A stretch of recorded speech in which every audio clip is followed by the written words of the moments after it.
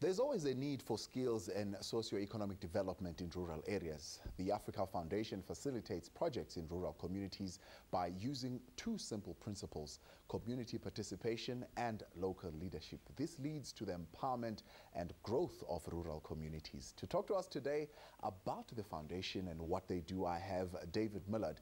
He is the Chief Executive Officer from the Africa Foundation. David, good morning and thank you for joining us. Good morning, Tobo. Thank you for inviting me. Tell us a bit more. What is the Africa Foundation and why was it started? Africa Foundation started about 20 years ago. In fact, this is our 20th anniversary. It started out of the thinking that you can't have conservation without the involvement of the local communities. And I think that Africa, probably one of our greatest assets that we have in Africa is natural resources like conservation areas, our animals, because it generates a huge amount of investment, foreign investment in the form of tourism, filming and things like that, people coming to South Africa, and it creates jobs. And that, of course, is all fed back into the conservation itself and into those communities. So the idea was really born out of a company called Conservation Africa, which is now called And Beyond.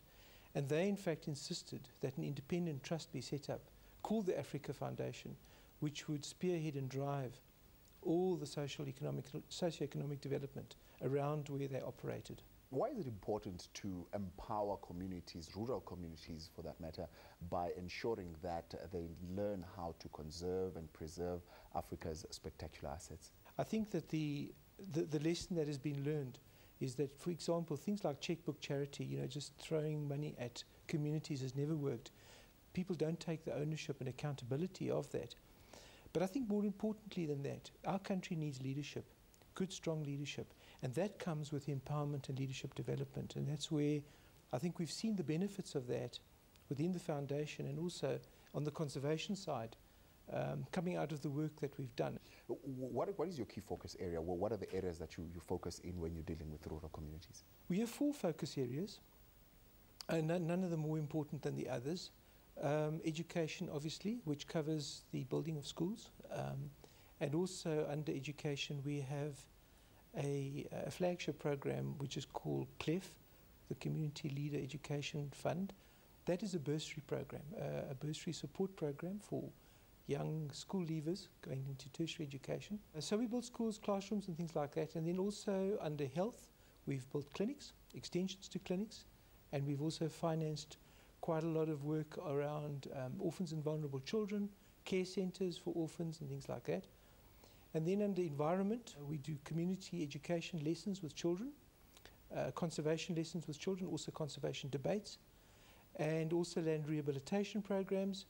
And then the 4th one, of course, is small business development. And there we concentrate on farmers and craft development around those communities where we operate. Now, you're saying you don't just throw money at the communities in which you operate. What is the model that you take to assist and support these communities? And how do you make sure that the projects that you picked become sustainable? Essentially, we approached, people come to us. The communities have, as you know, in South Africa, we have community development forums, CDFs.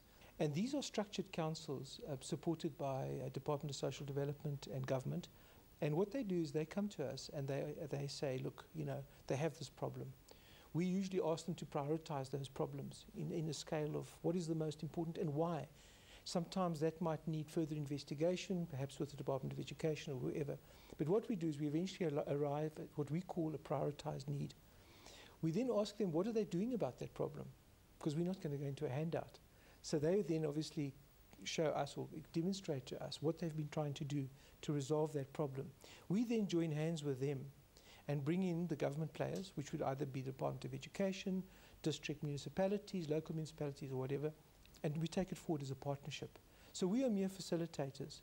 Really, they have the ownership. Now, the community projects that have been successful in working with the Africa Foundation, what is it that you have identified in them and why did you pick them in particular?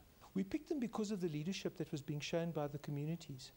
If I can give you a really good example, Tabu, we had a community called Hlabakisa.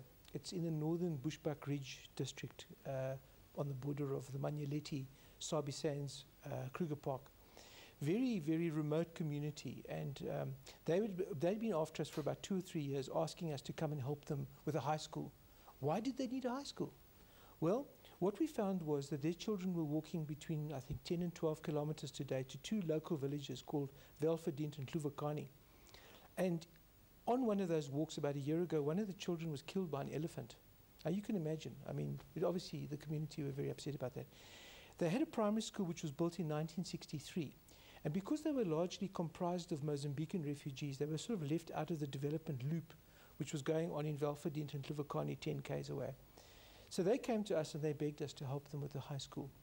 We then engaged with education and municipal structures and identified that they were prepared to come on board if we could find a donor. We then sent out a message to all our partners and asked, could we find a donor?